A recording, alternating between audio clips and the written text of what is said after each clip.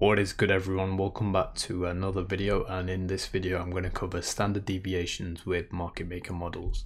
As always, I'm going to go over some template examples, then we will go over them in price action itself. I'm going to characterize this in three parts, so I'm going to go over the original consolidation, how you can find where price is likely to expand to and how far.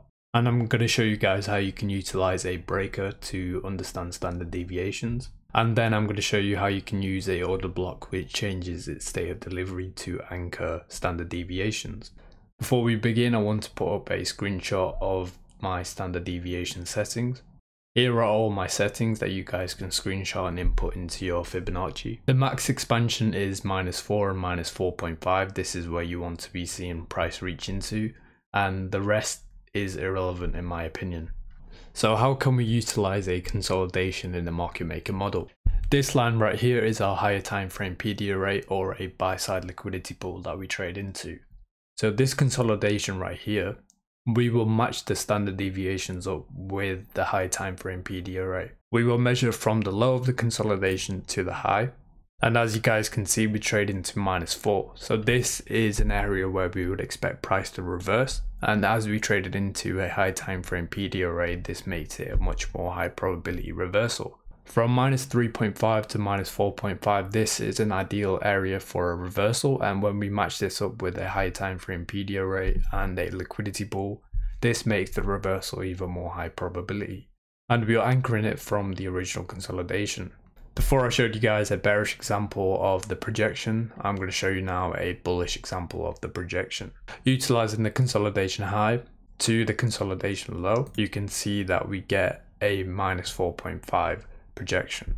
This is just a template of how you can utilize this theory. And as I said before, -3.5 to -4.5 is the ideal areas for a reversal, especially when we have a high time frame PD array. So if any of this is confusing to anyone, I am going to go over examples about this in price action. So over here I have an example of New Zealand USD where you are anchoring the consolidation to find a projection. From the consolidation high to low, you can see that we trade into -3 and -3.5. This is a perfect area for a reversal. And this dotted line is where sell side liquidity was resting. Once we trade into the sell side liquidity, the standard deviation is just a projection of how low we can go. Here we traded into a perfect area for a reversal. So when you see price start to trade away from the projection from the consolidation now becomes our area of target. We have buy side liquidity resting above the consolidation. And the return into this up close candle, we will be buying this. And the logical area to put your stop loss is where the reversal took place, and that is 3.5. Then you can target the buy side liquidity, and as you can see, price starts to trade away into the consolidation. So this is just an example of utilizing the consolidation projections and how we can use them as targets for reversals. So back on the template side of things, I'm going to show you guys how you can utilize a breaker with standard deviations. Below this low, we have sell side liquidity, and this is how the breaker forms, from this low to this high to this lower low. What you are going to do is draw your projections from this low, and this is how far price can expand into. For expansions, you want to see -2.5 to -2. This is perfect for targets, and this is what I personally utilize. So compared to using the consolidation for reversals, you want to see at least a -3.5. For target, you want to target -2.5, and you are targeting -2.5 to -2. You will often find that -2 perfectly aligned with the original consolidation, and this is a perfect area to take profit. Now I'm going to show you guys a bearish template. So what I am explaining here, I do realize it is a bit advanced and it might be going over a lot of people's heads. So I will be uploading a PDF or a thread on my Twitter page, and I will try and condense it into much more simple terms for people that find it harder to understand. So make sure to check out all my socials. There will be a link to that in the description down below. Moving on, this is a bearish example. Above this high, we have buy side liquidity, and this is how the bearish breaker forms, from this high to this low to this higher high. The candles which form here, we will draw them out in time. And now this bearish breaker will be used as an area of targets. From the high to the low, you can see that we trade into -2. So this is a perfect area to take profit. And this is usually what I am utilizing when using standard deviations for the breaker. Now I'm going to show you guys an example of this in price action.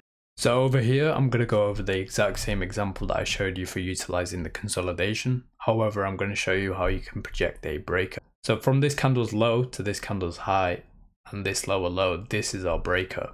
Once we trade below here and we trade away from the reversal and the sell side liquidity pool, this is where we will be using our projections from. ICT likes to use the bodies of the candles, so from this body to here, this is a perfect area that you can use for the projections. However, I do like to use the wick. So from this wick to the high of the breaker, you can see that this perfectly aligns with the original consolidation. And as you can see, we do have buy side liquidity resting above here. So same as the previous example, your stop loss will go below the reversal low and you will target the buy side liquidity pool. So what I've already explained with the consolidation and utilizing the breaker, this is a model itself and you guys can use this in your own strategy and you can make a strategy out of this. If you would like me to make a video going over a full strategy using this, I'm more than happy to do so. Just leave a comment down below. And as you can see, we trade into the -2.5 and -2. This is a perfect area to take profit. And you can see that we trade perfectly into -3. -3 and beyond is basically a perfect area for reversals, as I showed you guys here for the consolidation. And now finally, I'm going to go over an example of how you can use a order block. So if you have made it this far into the video, I am going to be making some short form trade breakdowns with a 100k account that I'm taking with Dei Funded. They're a newly launched prop firm, however I am trading with them right now to let you guys know how the trading environment is and how it is trading with them. They do have a very good support team if you guys have any questions. I will leave a link to them in the description down below. I would recommend you guys checking them out because their broker that they are using, I think it is one of the best in the industry right now. As well as that, they do have 50% off on all challenges, which I have been utilizing myself. So back to the video, this is how you can utilize order blocks for projections. The best projections will form when a order block has changed its state of delivery. So this is our consolidation. Bearish order blocks will form in this price leg and this return back is where we will be selling. So say if the order block formed right here and this price leg trades back into it, this is where we will be selling with a stop loss above this high and a target of -2.5 as a low hanging fruit. Because at -2.5 and -2, you will also see when price trades to these targets that it trades away and returns to an area of short-term premium when we are bearish and the area of short-term discount when we are bullish. So this is a perfect area to target low hanging fruit. And the order blocks will form inside of this price leg. And once we trade into a liquidity pool, we are using the projections from the order blocks.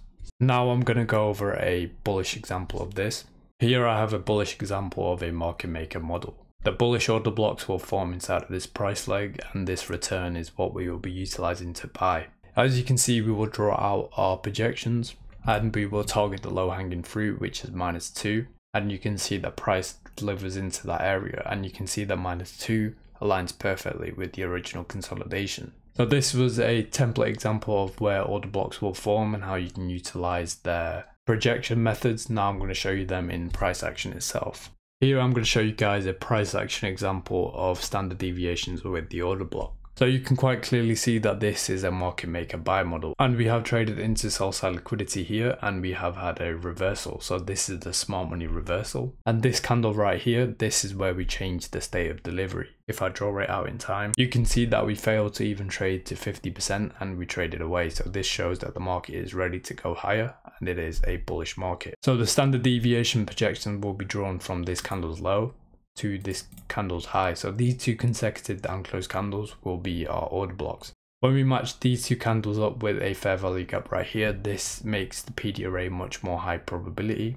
And we can look to enter along here and our stop loss can go below this candle's low. Target -2 and you can see that -2 projects perfectly with the original consolidation. All we need to do is wait for us to get tagged in and then we wait for price to either hit our stop loss or go to our take profit. As you can see, we trade above the consolidation and we take our buy side liquidity and we trade into the sweet spot of -2 and -2.5.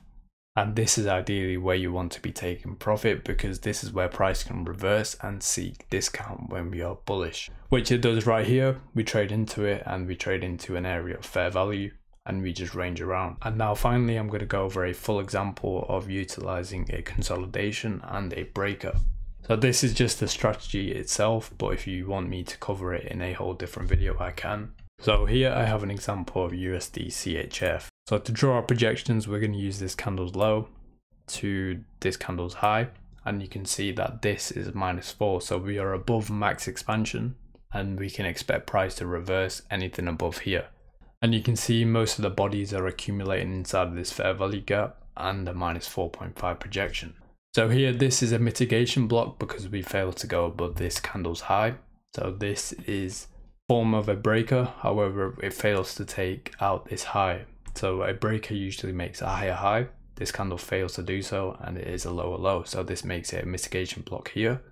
So we're going to utilize this candle's high to this candle's low for our projections, and you can see that -2.5 matches perfectly with our original consolidation. So once we are in a area of fair value like here, so this is an inversion fair value gap, our stop loss is above this high, and then we target the low hanging fruit.